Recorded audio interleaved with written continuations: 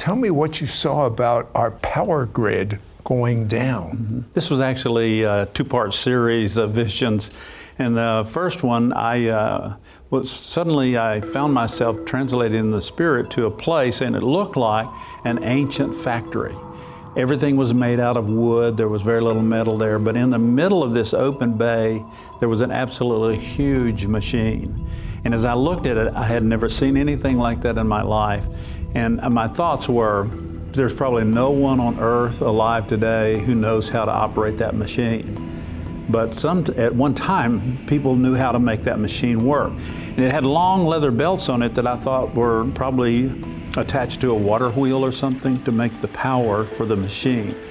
And the Lord said to me, there's a time coming when people are going to have to learn again how to build and operate machines that don't require electricity or fossil fuels.